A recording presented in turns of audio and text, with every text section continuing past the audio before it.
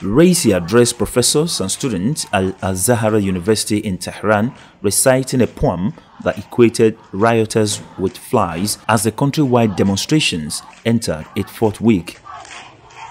A video posted on Twitter showed women students chanting "Raisi get lost" and "Mullahs get lost" as the president visited their campus.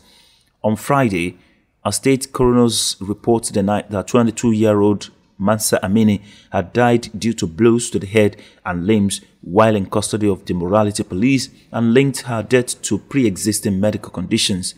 Amini was arrested on September 13 for wearing inappropriate attire and died 3 days later.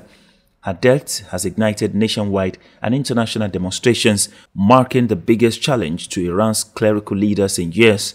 Women have removed their veils in defiance of the clerical establishment, while furious crowds call for the downfall of Supreme Leader Ayatollah Ali Khamenei.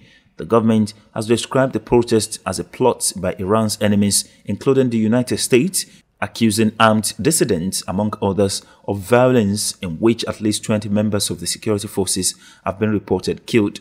According to right groups, more than 185 people have been killed, hundreds injured, and thousands arrested by security forces confronting protests. Despite state media downplaying the protest across Tehran, videos on social media show what appear to be the largest protest in the past 3 weeks in many of the city's neighborhoods.